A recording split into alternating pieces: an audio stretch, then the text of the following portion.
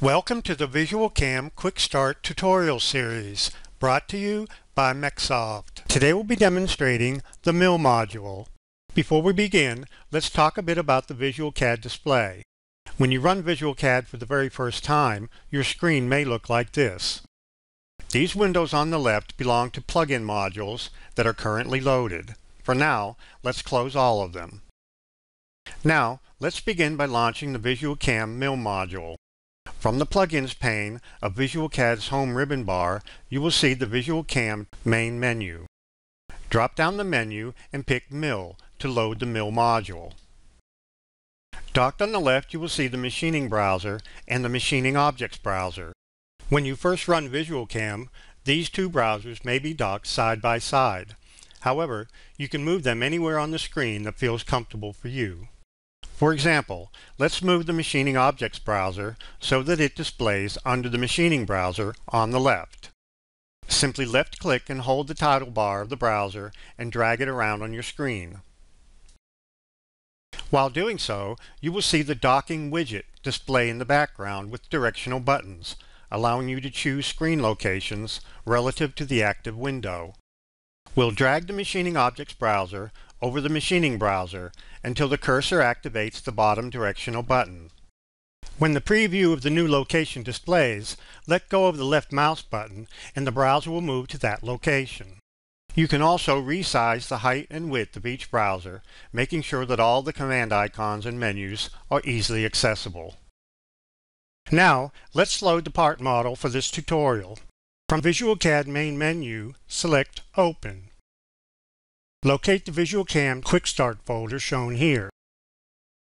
Then select the VisualCAD part file named Mill Quick Start Tutorial and then pick Open.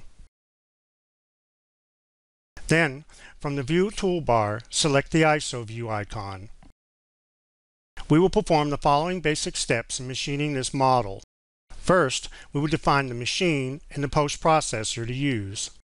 Then, we'll define the machine setup, including the stock geometry, material, and work 0. Then, we'll create and select a tool to use for machining. We'll create the machining operations, including the feeds, speeds, the clearance planes, and other cutting parameters. Then, we'll generate the toolpaths, simulate the toolpaths, post-process the toolpaths, and then generate shop documentation. Let's start by defining the machine to use for this job. From the Program tab, select Machine to display the dialog. Under Machine Type, set the number of axes to 3 axis. Pick OK and notice that the machine type now appears under the machining job in the Machining browser. Next, we'll define the Post processor. From the Program tab, select Post to display the dialog. For the current post processor, select HOS from the list of available posts. Then set the posted file extension to NC. Other file extensions are available depending on your machine requirements. Pick OK and notice that the post type now appears under the machining job in the machining browser. Now, let's define the machining setup. If there is no Setup 1 listed under your machining job, the system automatically creates one when a work 0 or an operation is generated.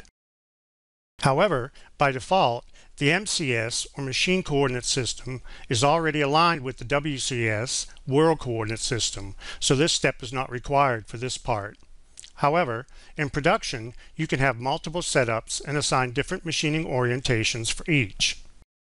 In this step, we'll define the raw stock from which to cut the part. From the Program tab, select Stock, and then select Box Stock from the menu to display the dialog. Under Dimensions, set the length L to 10.0, width W to 6.0, and height H to 0.125. Note that the stock dimensions you enter here are measured from the corner of the bounding box selected in this dialog. Pick OK and notice that the stock type now appears under the machining job in the machining browser. If the stock does not display on the screen, select the Stock Visibility icon located at the base of the machining browser. Once the stock model is created, you can move it in alignment with the part if needed. From the Program tab, select Align, and then Align Stock from the menu to display the dialog. For Z alignment, select Top, and for XY alignment, select Center, and then pick OK. The stock is now aligned to the center of the part in the XY and the top of the part in Z. Next, we'll set the material for the stock geometry. From the Program tab, select Material to display the dialog. For material, select Wood from the list of available materials and then pick OK. If the material texture does not display on the stock, select the Material Texture Visibility icon located at the base of the machining browser. Now that the stock is aligned to the part geometry, in this step we will establish the work coordinate origin. This location defines the 0 point from which all toolpath points are interpreted by the controller.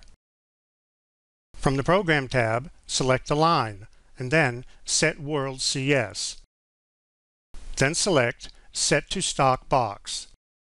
Then set 0 Face to Highest Z and 0 Position to Southwest Corner. This sets the machine home to the top of the stock material and the southwest corner of the stock geometry. Pick OK, and the part and stock geometry are now transformed to the World Coordinate Origin, or WCS. Alternatively, you can use Work 0 to set the work coordinate origin. Instead of moving the part and stock to the WCS origin, this moves the machine coordinate system origin to the specified location. From the Program tab, select Work 0 to display the dialog. Select Set to Stock Box. Then set 0 Face to Highest Z and 0 Position to Southwest Corner. This sets the machine home to the top of the stock material in the southwest corner of the stock geometry. Now pick Generate and notice that the MCS is translated and that the Work 0 now appears under Setup 1 in the machining browser. To machine the part, we will now create a 1/2 inch flat end mill. From the Tools tab in the Machining Objects browser, select Create Edit Tools to display the dialog. Select the Flat Mill tool icon. Then set tool name as Flat Mill 0.5 in the tool diameter to 0.5. Under the Properties tab, set Material to HSS and set the tool number to 1. Now switch to the Feeds and Speeds tab and pick Load from File to display the dialog. From here, set Stock Material to Wood and Tool Material to HSS. Pick OK, and the computed cut feed rate and spindle speeds are transferred to the Speeds and Feeds tab of the Tool dialog. Now pick Save as New Tool. The tool is created and listed under Tools in Session on the left. Pick OK to close the dialog. Notice that the new tool is also listed under the Tools tab of the Machining Objects browser. Now we're ready to create our first profiling operation. From the Program tab, select 2-axis, and then Profiling from the menu of 2-axis operations. This will display the 2 1/2 axis profiling operation dialog. Under the Control Geometry tab, pick Select Curve Edge Regions. The dialog is minimized and allows you to select 3 inside hole features to machine. Select the first region by picking the top edge of the larger center hole. Repeat this step for the 2 smaller hole regions. Press Enter or right-click to end the selection. The 2 1/2 axis profiling dialog comes back up, displaying the selected drive regions. They are also highlighted on the part. Notice that selecting a drive region from the list highlights the corresponding surface edge curve on the part. Now we switch to the Tool tab of the dialog. Select Flat Mill 0.5 under Tools. The 0.5 inch flat end mill is now selected as the active tool. Note that the tool parameters of the currently active tool are always displayed in the status bar at the bottom of the Machining Objects browser. Now switch to the Feeds and Speeds tab. Select the Load from Tool button. VisualCAM will retrieve the feeds and speeds parameters that were set when the tool was defined and associate them with the current operation. Next, we'll switch to the Clearance Plane tab. Set the clearance plane definition to Automatic and the cut transfer method to Clearance Plane. In the automatic mode, VisualCAM will determine a safe Z height for locating the clearance plane. Setting the cut transfer method to Clearance Plane will force all transfer moves to be performed in this predetermined clearance plane. This dialog is active, the clearance plane is shown on the graphic screen. Now we switch to the Cut Parameters tab to control the cutting. Set the stock to 0. This means that we will not be leaving any thickness on the part after machining. Under the Cut Start Side section, check the box next to Use Outside Inside for closed curves, and then select Inside. Alternatively, you could use the Determine Using 3D Model option. In this case, VisualCAM would use the 3D model to determine which side of the curve to place the cutter for machining. Now, select the Cut Levels tab and set Location of Cut Geometry to At Top. Enter 0.125 for the total cut depth. The cut depth is always set as an absolute value. This automatically sets the rough depth and rough depth per cut to 0.125. Next, we select the Entry-Exit tab. Entry-Exit parameters control how the cutter will engage material as it begins cutting and how it leaves the material as it completes cutting. Set entry and exit motions to none. Now pick Generate. The 2 1/2 axis profile toolpath is generated and the operation is listed under Setup 1 in the machining browser. The toolpath is also displayed in the graphic screen. Note that the display of the toolpath in the graphic screen can be turned on and off by selecting the toolpath visibility icon located at the base of the machining browser. The new toolpath can now be simulated to display the in-process stock model. Switch to the Simulate tab at the top of the machining browser. Under Preferences, uncheck Simulate by Moves and adjust the slider to set the simulation speed and then select Play from the Simulation tab. Additional simulation controls are available on the menu, such as stop, pause, etc. To view the cut model with textures applied, select the Material Texture Visibility icon located at the base of the machining browser. Now, we will turn our attention to machining the outer profile of the part. Again, we will create a simple profile toolpath, this time around the outer periphery of the part. Switch to the Program tab in the machining browser. Select the 2 1/2 axis profiling operation we just created. Right-click on the selected operation and select Copy. Now, right-click again and select Paste. This creates a copy of the operation and places it below the original in the machining browser. Now, right-click on the second operation and pick Edit to adjust its parameters. Pick Remove All under the Control Geometry tab. Now pick Select Curve Edge Regions.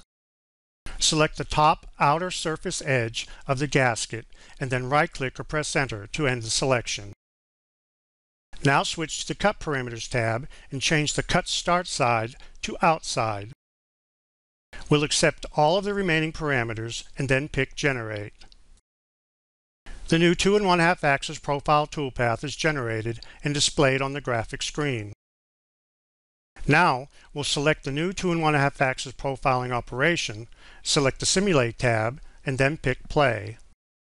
With the toolpaths complete, we're ready to post-process to an output text file containing G-codes that can then be sent to the machine tool to actually machine the part. Select Setup 1 from the machining browser and right-click and select Post. This will post all operations created under the setup. By default, the part file name and the setup name are appended for the G-code file name. Also by default, the posted G-code file is saved to the folder where the part file is located. Now pick Post, and the G-code file is displayed in Notepad, where it can be viewed or edited manually. Now close Notepad. At any time, you can create an informational report of your machining operations. Switch to the Program tab in the Machining browser. Select Setup 1.